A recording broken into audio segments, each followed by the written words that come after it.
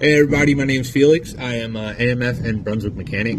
I've been doing this about 20 years, 18 years, yeah.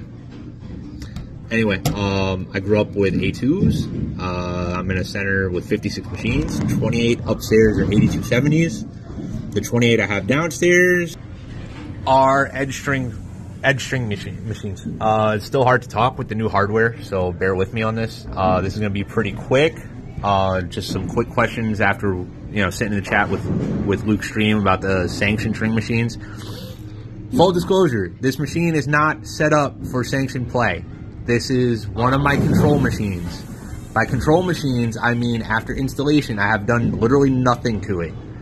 That way, if I have a problem, I can use this as a reference point. That, and I can see how long some of these parts actually last. I keep everything on record in my shop, but, it's an incredibly high volume center. Believe it or not, these pins were never replaced. They've only been rotated and cleaned. I have posted pictures and clips of blown out pins because I do help at other centers where no one does any kind of preventative maintenance at all. Anyway, that's a little off topic. We're going to start with basic operation and the spotting, because that was one of the things people were confused about.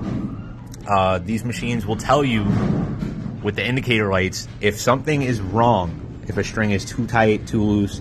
It tells you that because if they're too tight or too loose, this machine will damage itself. A lot of it's plastic, like this. When you respot the machine,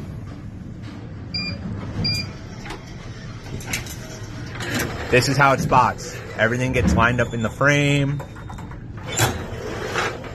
99% perfect.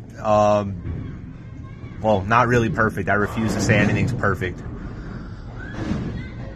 But it's pretty damn close. Personally, I hated these things when we installed them. Not just because I'm a bowler and was being stubborn in my ways, but because they were a hot mess on installation. They're new. We're still learning. Well, they're new to us. And there is a learning curve. But a lot of it is incredibly simple. And a lot of the learning curve is electronic stuff. But yeah, that's that. I have never seen a ball get damaged by these machines, by the way. If I could, I would take the lifts that are in these, free fall around them, because it's basically a chain with scoops on it. Infrared switch will set it off whenever a ball enters the door. There's no paddle. That would be different on a free fall. Free hanging curtain, cushion assembly. Ball goes in, sets it off, ball goes up and down the track like normal. How it works, the ball is just literally getting picked up. It comes down, it scoops the ball up, straight up. Not touching anything, not getting scraped up by belts or any debris that's in there. Because the reality is, as much maintenance work as we do, there's always going to be something that can possibly damage a bowling ball, and they're not cheap. Especially now, you have these crazy aggressive cover stocks. They don't agree with a lot of old belts, apparently, because they get some crazy burn marks. But yeah, these machines are incredibly simple. Position for everyone.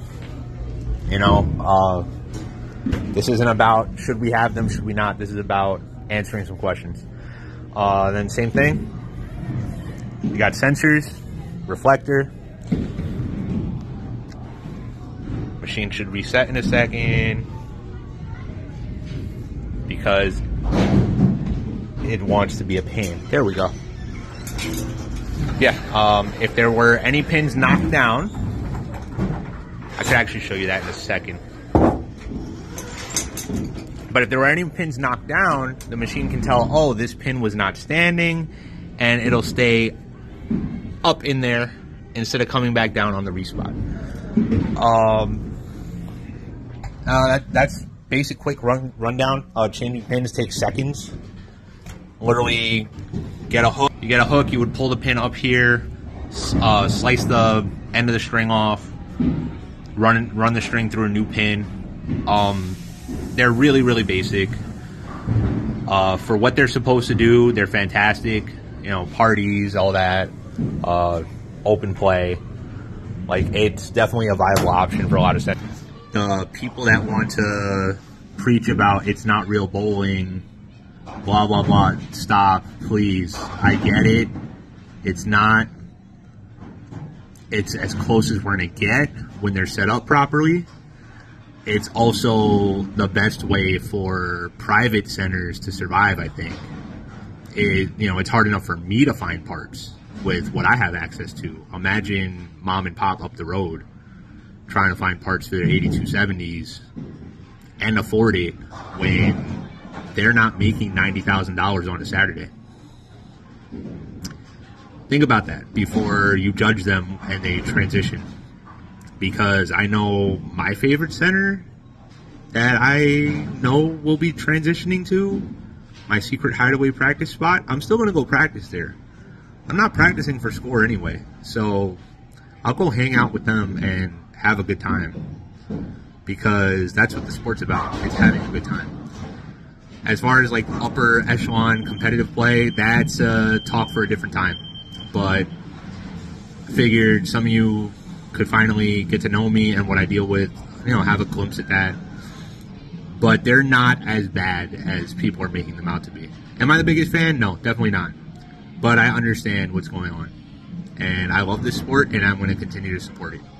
So I hope you guys decide to do the same before you quit over a string when we've had bigger changes in my lifetime. Anyway, hope that helped any. And I have to go and talk to my surgeon, and I'll catch y'all later.